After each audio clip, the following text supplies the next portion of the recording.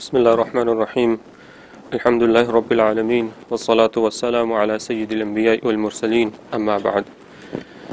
Alhamdulillah, it's a great blessing of Allah subhanahu wa ta'ala that He allow us once again to come into such workshop where He's working on the realities of spirituality, the actual reality what Allah subhanahu wa ta'ala have mentioned in the Quran that we should be focused on, we should be working towards. You might not get the materialistic world, but if your heart is sound and pure and qalbun salim, that is what's most important to Allah subhanahu wa ta'ala, and that's what will make you wealthy in hereafter. So this is only with the tawfiq and the grace of Allah subhanahu wa ta'ala that He has chosen us. He has chosen us, He said, and He has hand-picked us, selected us, and it is not our will, it is not our power, anything. So the incident that I'm going to mention, it's about Sheikh Abdullah Andalusi, rahimahullah, and the test that he went through as a Sheikh al-Hadith, Hazrat Muhammad Tazkiya Kandilwi, rahimahullah. He used to mention this story and would say that this story has emerged into my heart and has stabbed into my heart and engraved into my heart, this story. And he said this story and he said, and I wish that this story for the rest of my life, this story stays, and this incident of Sheikh Abdullah Andalusi, it stays with me for the rest of my life. That will keep me humble. And he said, and this incident of Sheikh Abdullah Andalusi, rahimahullah, and he said that the person who's salik and who's going on to this road of achieving purity of heart and purity of mind, and to get closer to Allah subhanahu wa ta'ala, following the commandments of Allah subhanahu wa ta'ala shown by Rasulullah sallallahu alaihi wasallam, he should also let this story emerge and constantly have ponder over the story of Sheikh Abdullah Andalusi, rahimahullah. And this story is narrated by Sheikh Shibli, rahimahullah. He was also a great mentor into the field of tasawwuf and spreading the deen and the preaching of Islam. Sheikh Abdullah Andalusi, what happened to him was he was such a great sheikh. Thousands of students, thousands of murid, and thousands of people that would follow him, and he was a very great scholar and of his time. And they said about 30,000 hadiths were memorized with asnad, with narrations. We would just narrate the hadiths, we would just narrate it without mentioning any of the asnad, but he would have memorized of 30,000 someone who had memorized. And memorization of Quran in all the recitation in seven qiraat in 7 recitations. That's how great he was, and and thousands of students would follow him. And Sheikh Shibli rahimahullah himself was also one of his students. And it mentioned that whenever he would decide to travel, he was from Andalus, from Spain, and he decided to migrate because of the conflict that was taking place. So he decided to migrate to Baghdad. So they said that whenever he would decide to travel, thousands of students would travel with him, and thousands of followers would travel with him. That was his his honor Allah subhanahu wa ta'ala had given him. So as he was traveling one of his journeys, great scholars are with him, great students are with him. As I mentioned, Imam Shibli rahimahullah, he's with him. So you could just imagine what is this entourage and this group of people and how they're traveling. So as they were traveling, time for salah came. They were passing by a valley or a village of Christians. As they're passing by them, they says, it's time for salah, let's make wudu and let's just settle down in this area, and then after that we'll continue with our journey. As he settles down and they go close to the well, as they go close to the well to get water to make wudu, and there's people lined up around the well, and there's different people are standing. And there's women, there's young girls that are standing who are waiting to get the water from the well.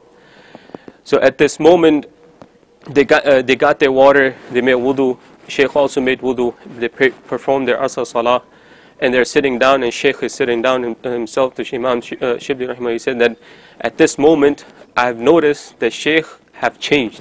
Something inside the Shaykh have changed. That he's not speaking after namaz. He's sitting in one spot, and he's not saying anything. Neither he's doing dhikr, neither he's indulging with anyone, and his head is down, and he said, as you know, students, they were respectful. They wouldn't bother the Shaykh right away. So they said that we stayed quiet. We didn't question him. So he said that one day passed. No question. Same. So he would just get up for wudu, for his need, would pray salah, and would sit down again like this. And he said 3 days passed. So I decided to ask. This is not normal. That he's not saying anything, and he's not, and his situation is totally have changed from inside. That's what it is. They were great students, so they understood. Us, we want to understand what our Hazrat is going through, what his inside is going through. We would right away, disturb them in their peaceful time or anything like that. So anyhow, say after 3 days have passed, he said, Hazrat, what happened to you? Why you're not speaking with us? What is the matter? And he said, just leave me alone and you go on your way. First he wanted to ignore it. He said, no, this is not normal. We can't just leave you alone. All of a sudden, leave you in this valley, in this town with nothing. That is impossible for us to do this. So let us know what is the situation. So he said that 3 days ago, when we came to this well, as we to perform wudu and to perform salah and so. There were a few women that were there. There were a few girls that were there. Amongst them, there was one girl. She was outstanding. Her beauty was outstanding. She was a beautiful individual, and I laid my eyes upon her. I laid unlawful eyes upon her. Okay, this one sight you see, it's understandable, but second sight, that becomes haram for the person to to protect their eyesight. Imam Shibli said, okay, what else? He said that he said I laid my eyes upon her. He said, but the next thing is that my entire body is in love with her. My heart is in love with this individual.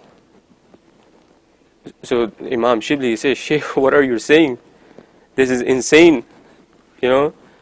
How can you say such a thing like this? She's a Christian girl, we don't even know who she was, and you're saying such unlawful things.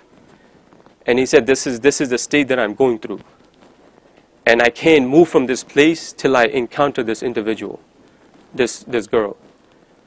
So Imam Shibli, they said, rethink and evaluate yourself. What you're saying, this is not normal for a person to do, for such a great sheikh to do, where thousands of students are with you, and when the students heard this, and they just can't believe what the sheikh is saying, and he said that I'm extremely in love with this individual, and I will not move from this place, this village, till I encounter her somehow.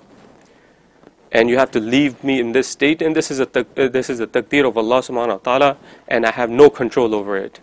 I have no control over my desires that I'm going through at this moment. This is what the test that Allah subhanahu wa ta'ala is testing him with.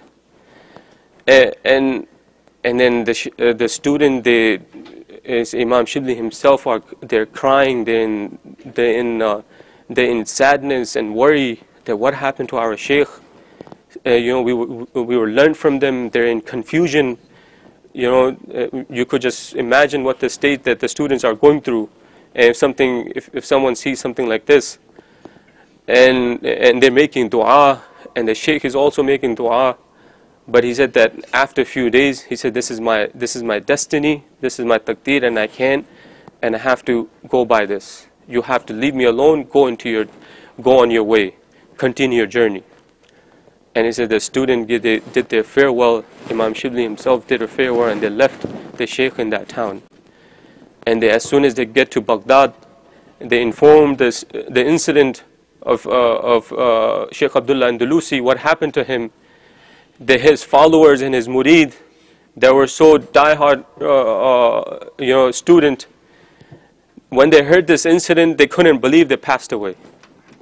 That's how much, that's how much love they had for their sheikh. That's how much this thing.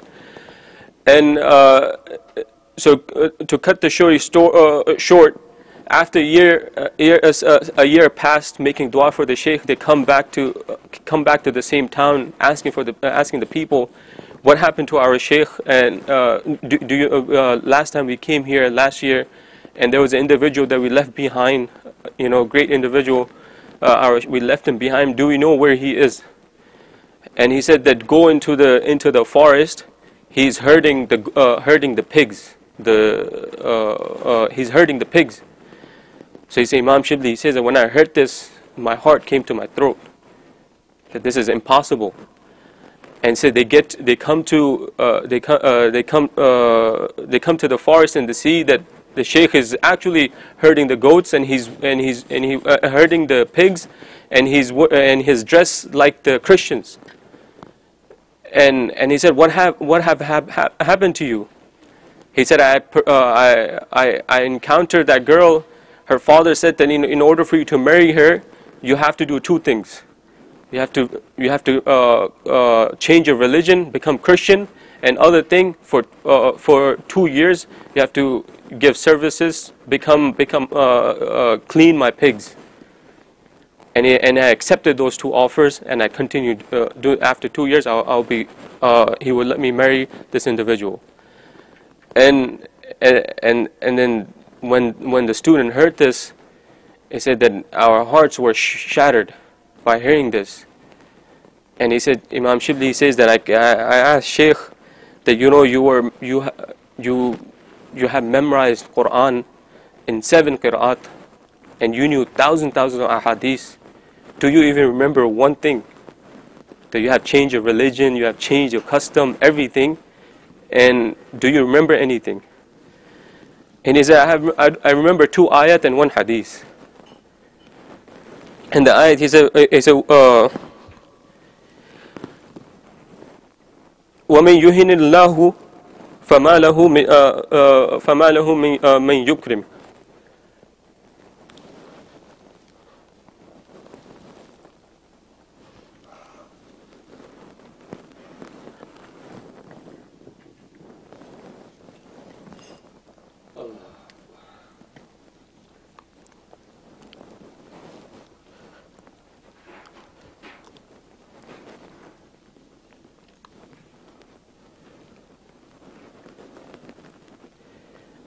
He said, this ayat that I remember is that if Allah wants to disgrace someone,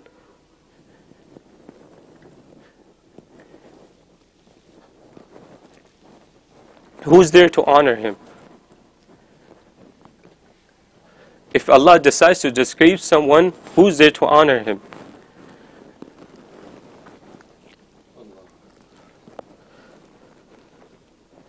He said, next ayat I remember, وَمَنْ يَتَبَدَّلِ الْكُفْرَ بِالْإِيمَانِ. And he said, if anyone who changes kufr with iman, فَقَدْ ضَلَّ سَوَاءَ السَّبِيلِ. And they have changed into worse path. And he said, what about a hadith? Do you remember a hadith? He said, yes, I remember a hadith.